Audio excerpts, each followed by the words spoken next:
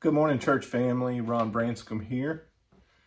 Get to bring to you Hebrews chapter 3 this morning, a brief summary. And I want to start it off with, I'm sure probably within your family, y'all have had the great debate of who's the greatest. You know, might be like with basketball, that's a popular topic around our household. I try to tell our kids before LeBron, there was Ron. And you can laugh at that. But we do a lot of talking about, they talk about how LeBron is the greatest basketball player, and I remind them, no, Michael Jordan's the greatest basketball player.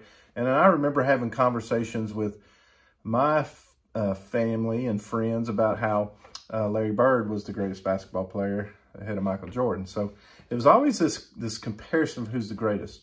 Well, in Hebrews, we have the same scenario here. You had the Jews who held Moses to highest level, revered him. Whatever Moses said, that was it. And so the author of Hebrews, though, is painting the picture of, yeah, Moses was it, but there's a greater individual, and that is Jesus. And so Jesus being greater than Moses and really setting the table for those Jews who were struggling with worshiping the Messiah because they just missed out on the Messiah. And so this is setting that table. And so we get some glimpses of that.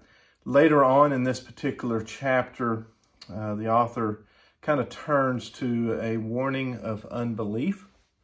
And he references those who were the Jews that were wandering, and how they had turned unfaithful or had an unbelief, and God did not allow them into the land of Canaan, and therefore really had rebuked them based on this unbelief. And so the author here is really trying to remind the Jews of Jesus is the greatest, and also you must recognize that, and you must finish strong.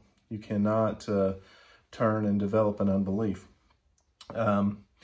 In the final verse there in 18, and to whom did God swear that they would never enter his rest, if not to those who disobeyed?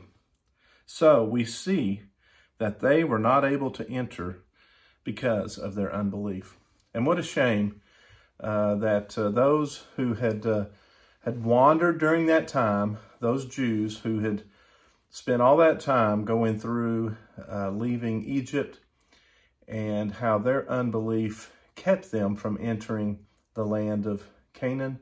But we have the very same issue at hand today, is the unbelief that occurs. And those who do have an unbelief of Jesus Christ as their Lord and Savior will not enter the kingdom of heaven. That's a brief summary of chapter 3 of the book of Hebrews. I love the book of Hebrews. It's a great book.